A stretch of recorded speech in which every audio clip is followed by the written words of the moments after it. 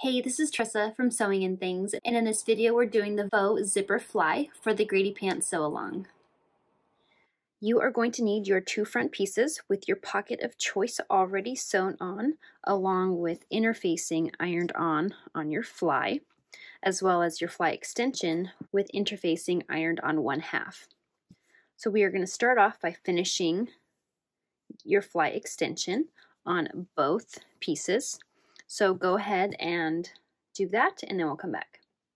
With both of your fly extensions sewn, go ahead and place your shorts or pants right sides together. And if you haven't done so already, go ahead and mark this center mark on your pants. And then we are going to mark 5/8 of an inch from that line and continue down marking 5/8 of an inch along this curve. So go ahead and do that.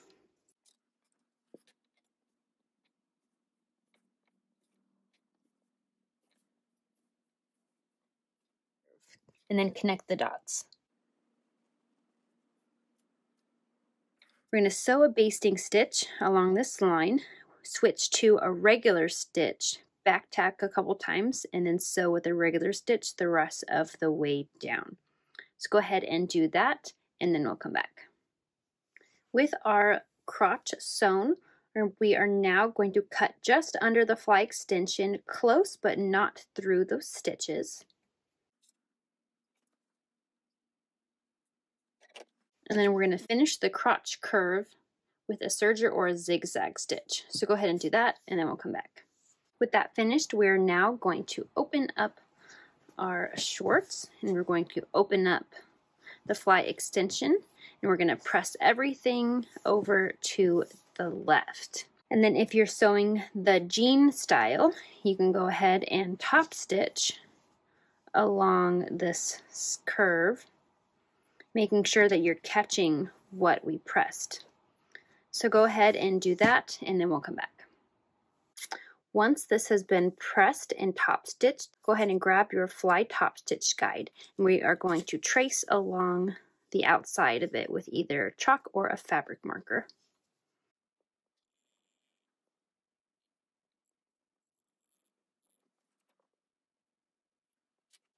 Now we're going to sew along this line. So go ahead and do that, and then we'll come back. With that top stitched, if you are doing the jean version, you can sew another line of top stitching 1/4 of an inch inside from that first row. I find it helpful to mark that curve just because I think it's easier to sew that on the sewing machine when you can see where that line is.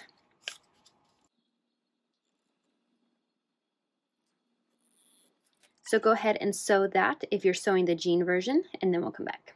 So now we are going to take our fly extension and sew it with right sides together along this short slanted edge. So go ahead and sew that with a 1/4 of an inch seam allowance, and then we'll come back. With your fly extension sewn, we're going to turn it right side out. Make sure you poke out that corner, and we're going to give it a nice press. So go ahead and do that, and then we'll come back. Now you want to fold your pants right sides together. Make sure that fly extension is poking out. And we're going to take that fly shield and place it on top of our fly extension. I like to have the folded edge so it's covering the 2 rows of top stitching that we just did. And then we're going to sew along this edge with a 1/4 of an inch seam allowance. You will be cutting the excess off. So go ahead and do that, and then we'll come back. Now with that sewn on and any excess removed, we are now going to turn our pants over. Now we are going to sew the fly shield to the fly extension just inside of those basting stitches that we made earlier. So go ahead and do that, and then we'll come back. We are now going to open our pants back up and sew some bar tacks along the top stitching to hold that fly shield in place. So go ahead and do that, and then we'll come back. Once you've sewn on the bar tacks, you are welcome to sew a second row of top stitching along the crotch. So go ahead and do that, and then we'll come back. Once that additional top stitching is done, you can go ahead and remove those basting stitches. Once those basting stitches have been removed, you should have a functional faux fly. To stay up to date on the latest videos, be sure to subscribe to my channel, or you can check out my blog at sewingandthings.com.